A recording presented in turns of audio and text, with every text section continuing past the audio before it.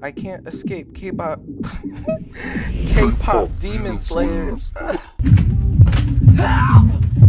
Police! Police! Help! Police! Help!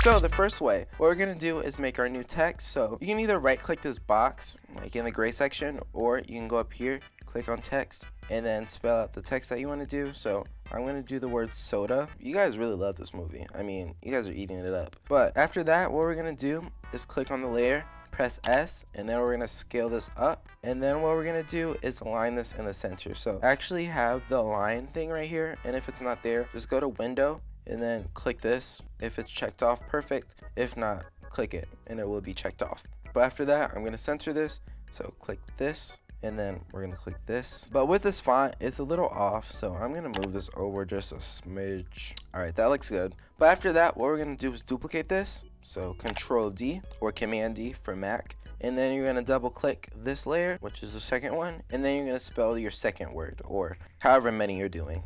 And then after that, you should have both layers. After this, what we're gonna do is press T on our first layer, which is soda, and go forward a few frames out. I'm gonna click the stopwatch, and then I'm gonna go forward a few more frames. And depending on how long you want it to morph, go forward like, I don't know, maybe 1 or 2 seconds, but I'm gonna stick with 1. But what I'm gonna do is change this to 0, press enter, it should fade out. And then if I go to the second layer, which is pop, press T, be at the first keyframe. And then I'm gonna change this to 0. And then I'm gonna click the stopwatch for opacity, go forward to this keyframe, and then I'm gonna change it to 100. And then it should do something like this. But we wanna make this better. So after this, what we're gonna do is pre-compose this. So click the first layer, hold shift, click the bottom one, and then press shift command C. And then this is gonna pop up, text, morph, animation. And then I'm gonna press OK, search for Gaussian blur, and it should be right here. And then I'm gonna put this on the layer.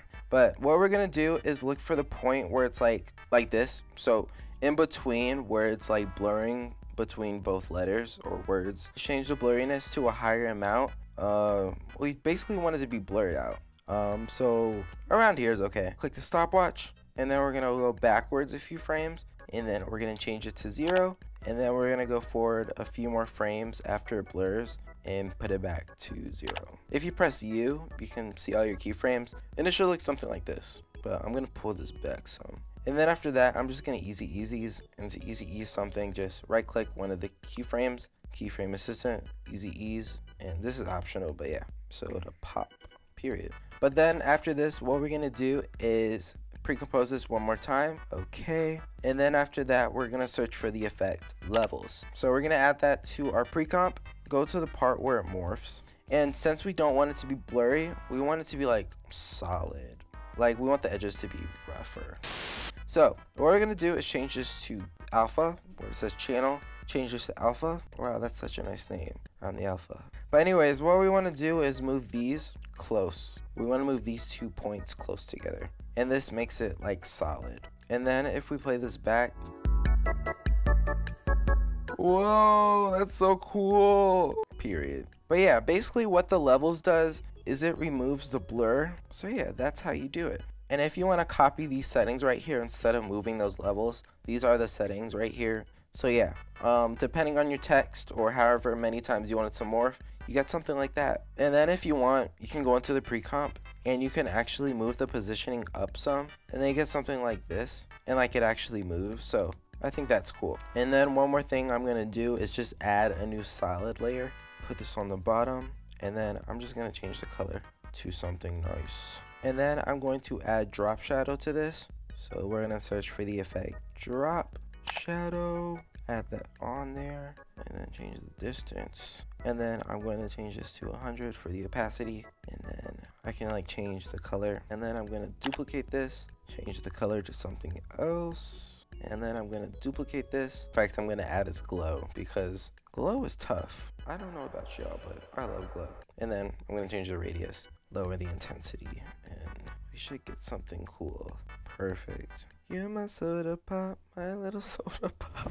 Okay, now the second way to do this, which is the final way, what we're gonna do is make a new text layer again, and this time I'm gonna do a particular letter. I'm gonna do the letter A for now. We're gonna align the text just like we did last time, and then after that I'm going to duplicate this and then do a different letter or whatever.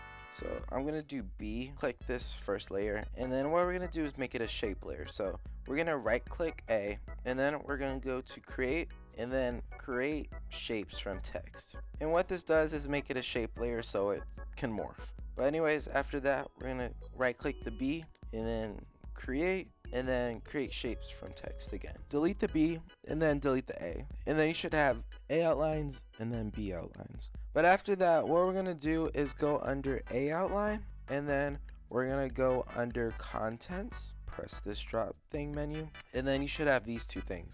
Now we're gonna go under this and then this. So the reason there's two like A's, I guess, is because it's like making a shape and there's different paths, and some letters will have less paths and some other letters will have more paths. I know it's kind of complicated, but we're gonna get through this. We're on the letter A, so we're gonna click the stopwatch for A, and we can be at the beginning, but then we're gonna go forward a few frames, and then we're gonna go to the B outline, go under the contents, go under B, and then we're gonna go under this, and then we're gonna make a keyframe. After we keyframe both paths, what we're gonna do is copy these and then paste it under our A path. So first you're gonna click this path and then this path, and then you're gonna press Command or Control V, and then what this does is it's gonna warp it, and we don't even need this B layer anymore, and then it does something like this.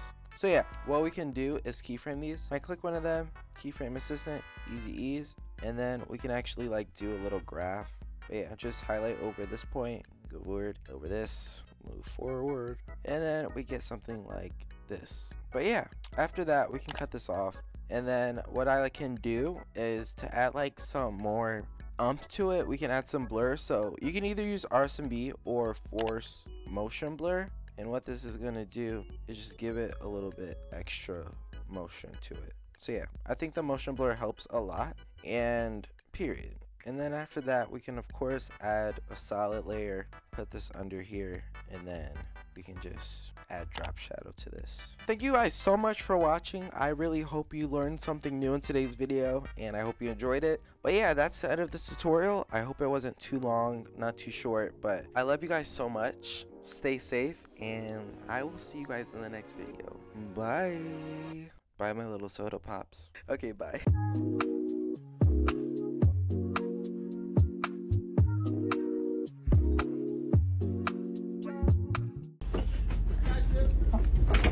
Sorry, I was just kidding. Okay. No, you good. I will always have you. Okay, perfect. Thank you.